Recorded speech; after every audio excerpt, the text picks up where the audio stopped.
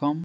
My name is Edward Tanko and I'll be taking you through this course, Database Design and Implementation.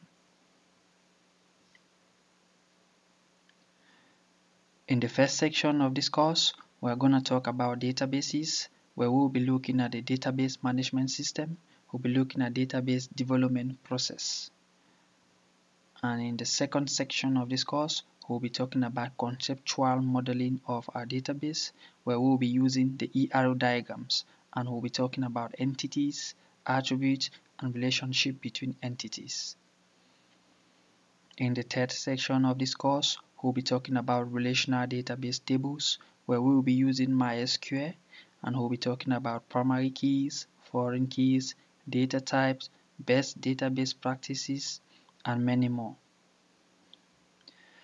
On the fourth section of this course, we will be learning how to transform our ER diagrams into relational database table, where we will be learning how to transform our entities, our attributes, and relationship into a relational database table. In the fifth section of this course, we are going to take a project and we'll be learning to conceptualize and implement a database.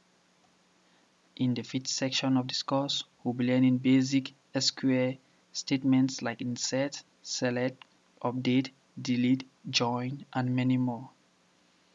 I'm happy you're joining me in this course. See you in the next lecture. Bye.